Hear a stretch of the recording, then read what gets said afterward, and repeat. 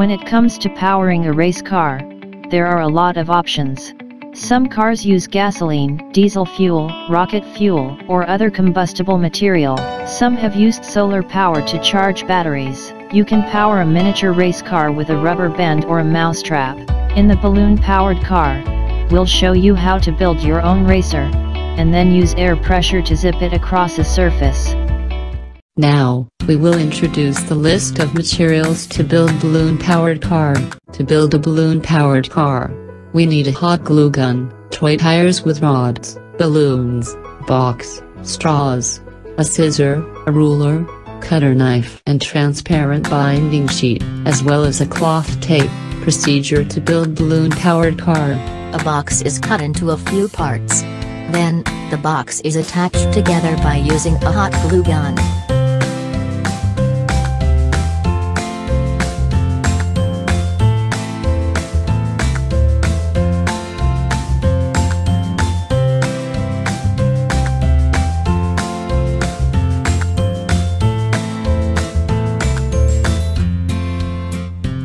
Straws with a length of 4 cm are attached horizontally to the bottom of the car. The distance between each straw is 7 cm.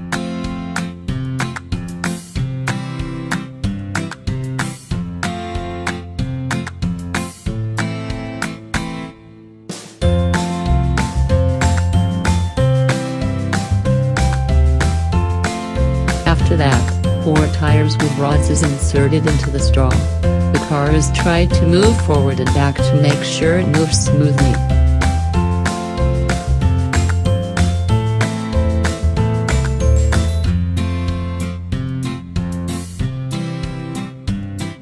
Before attached the upper cover to the car, a hole is made at the center of it.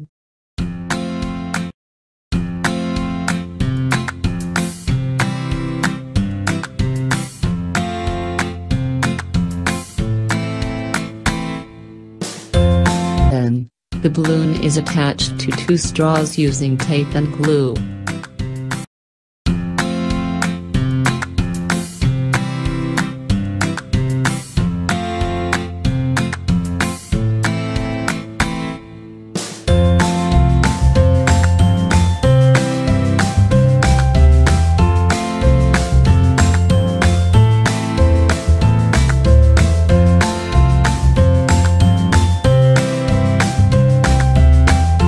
The balloon and straw combination is inserted into the hole at the upper cover and glued to the car.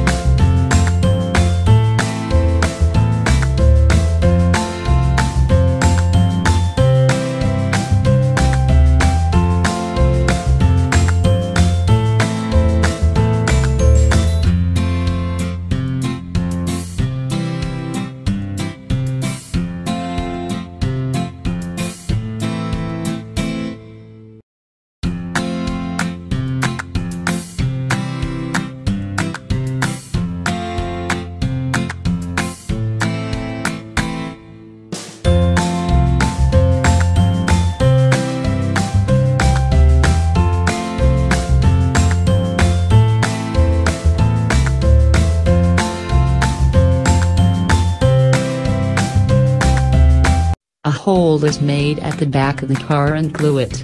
The end of straws will come out from that hole.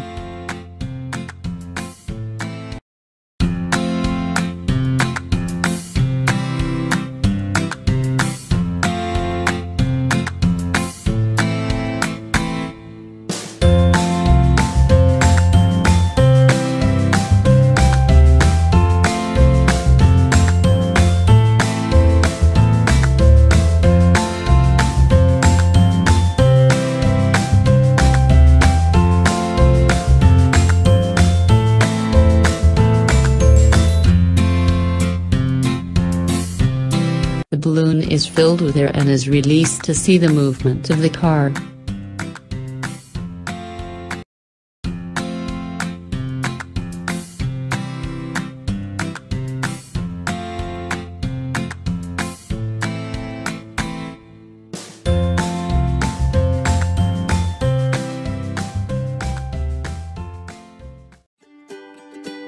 The concept behind the balloon-powered car is pretty simple, but that doesn't make it any less impressive.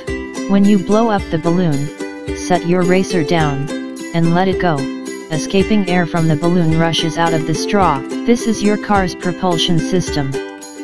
When you inflate a balloon, it stores potential energy in the form of stretched rubber and the compressed air inside. When you release the balloon, this energy is converted to kinetic energy, which is the energy of motion as the balloon zooms around the room. Some of the energy is also converted to heat due to friction. According to the law of conservation of energy, the total amount of energy is conserved.